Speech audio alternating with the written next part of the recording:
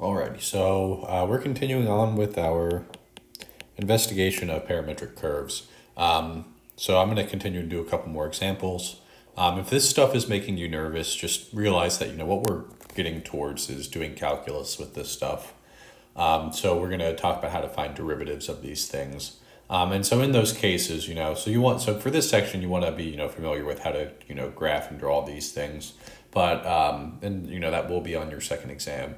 But what we're really working towards here is, being able to do calculus with these things, find derivatives, define an integral, finding the area of these curves, area underneath these curves, those kinds of things. And then those problems you'll be handed, parametric equations, and you'll, do the manipulations you need to do to those. But anyway, let's continue on. So we want to sketch the curve.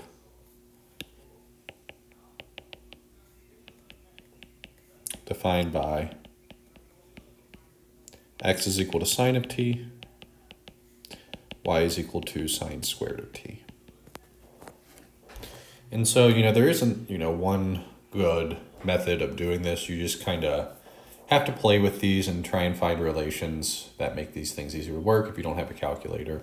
So what you should notice here is that y is equal to x squared here. So that's coming from, x is equal to sine of t, y is equal to sine squared of t. So then this relation has to be true. If I square x, I'm going to get the same thing as y. And so that tells me this thing is, so this equation here is a parabola. So we've seen that before. The problem though, if I look at my parametric equations, x is equal to sine of t. So x has to be between -1 and 1.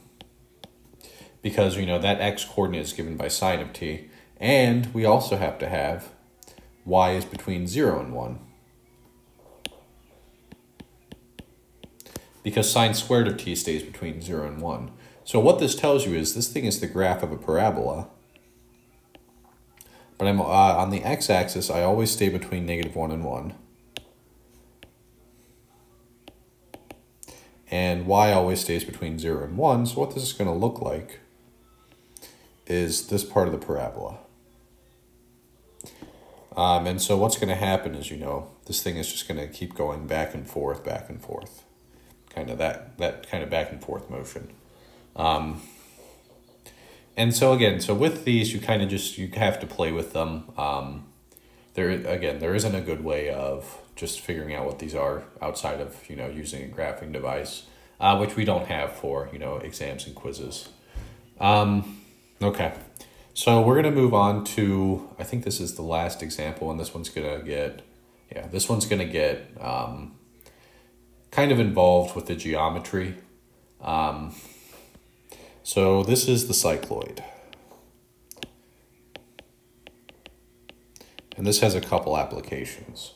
So what the cycloid is if you imagine, if you imagine a circle and you paint a point on that circle, and then you let the circle go to the right, you let it roll to the right, then this dot will move along the edge of the circle, right? So what that's going to look like is you're going to get something that looks like, you're going to get a graph that looks like this.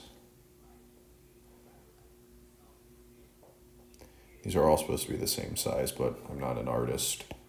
And that's going to keep going. So if you were to trace the path that the point is going, this graph is called the cycloid.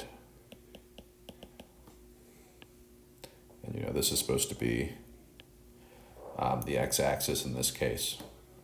And we're going to try and determine the equation of the parametric equations for the cycloid.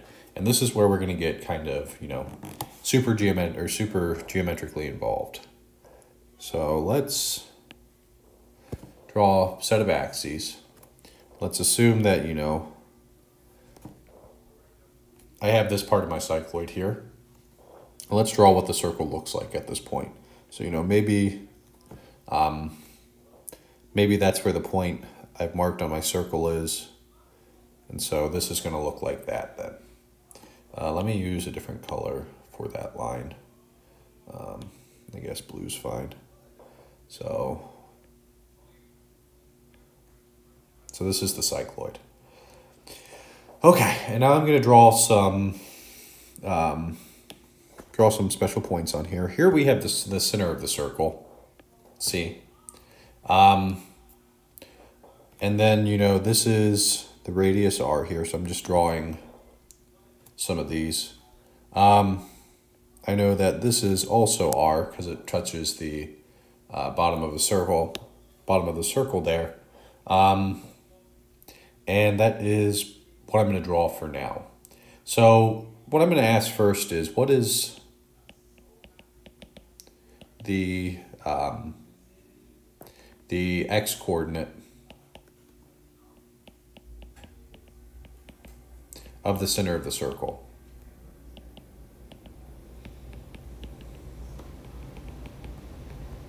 I don't care about the y-coordinate because I know what the y-coordinate of the center of the circle is. It's the radius r. So what we want to determine then is we want to determine,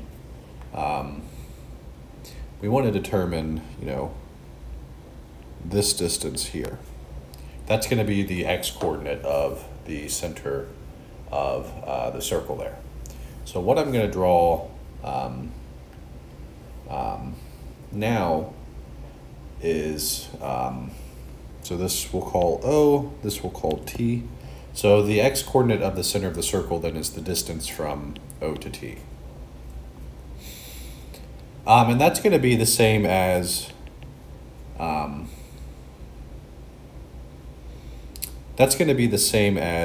the distance,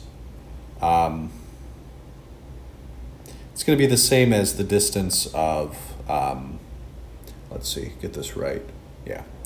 So as this thing rolls, the distance I've gone is going to be the same as the distance as this arc here that I've rolled through. And so if we call this angle theta, starting at theta equals 0, there is no angle. It's sitting at the origin. And then, it rolls along this red part of the circle.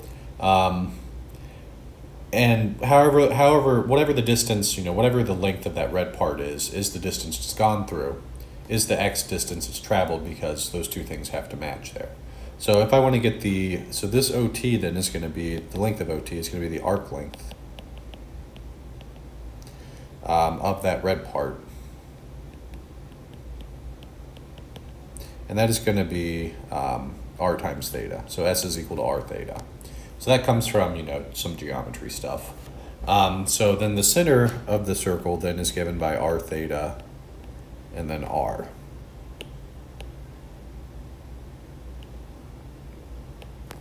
We're going to need this to figure out, because what we're trying to do is we're trying to figure out the coordinates of, make it green, that green dot right there. And so in order to do that, we're going to do it in terms of where the center of the circle is.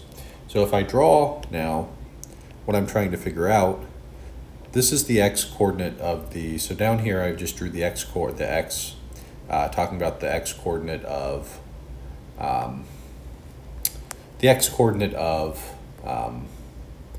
the green dot there. The y-coordinate is given by, I'm running out of room here, y-coordinate's given there. And so let me label a couple more things. Let's call the point where the green dot is P, and then we're going to need to call this point right here Q. So I've just drawn it in there. So we're going to do things in terms of these distances. The reason being, now I can do that the x-coordinate is going to be, so if I look at, in terms of OT and PQ, it's going to be the length of OT minus the length of PQ, those two line segments. And that is, so OT is, we know what that is. That's the x-coordinate of the center of the circle. OT is r theta.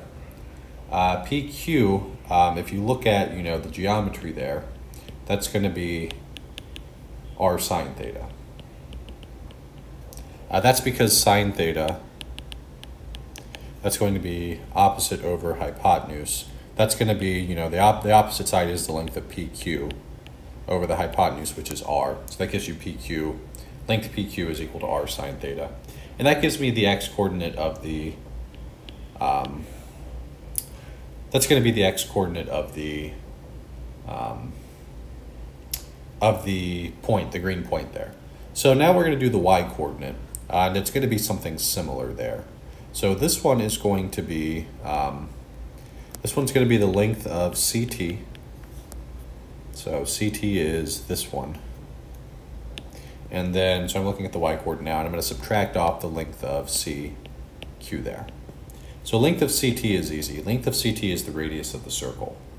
Length of CQ, again, you can do some trigonometry there. This is going to be r cosine theta. You can check it the same way. Take the cosine of theta there, where theta is the angle of the inscribed triangle there. And I know at this point everybody's eyes have glazed over going through this derivation. You only need to see this once. I'm doing it just because I don't want to just, you know, use this to write down the equations. I want you to see where the equations come from.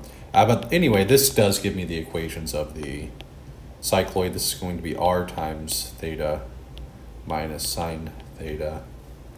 And then we have y is equal to r times 1 minus cosine theta. Here, so here theta is my parameter. R is fixed. So theta is the thing that I'm letting change. It's it's my variable in this case. So anyway, these are the important equations here. There are a couple applications. There is in you know, physics, again talking about electricity and magnetism. I can't remember the exact problem, but I remember there was some problem where you're looking at, I think it's in the magnetic field again, the equation of a particle in a magnetic field, and you're able to get a cycloid out of it. The other application is the Brooks-Christochrone problem. Brooks-Christochrone. Make sure I spelled that right. Brooks-Christochrone. Yes. So the Brooks-Christochrone problem. This is the shortest time problem.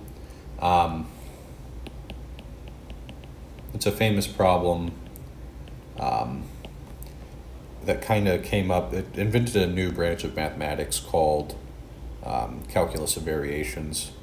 So the idea is, you know, if you wanted to find the if you wanted a particle to travel between, you know, 2 points A and B, and you want to do it in the shortest amount of time, you know, if this thing was falling under gravity, what shape would you use to, you know, let's say you were going to let a bead slide along a rod, like at the doctor's offices. I don't know if they still have those for the kids, but, you know, if you wanted to figure out what shape gives you the shortest time, the answer is cycloid.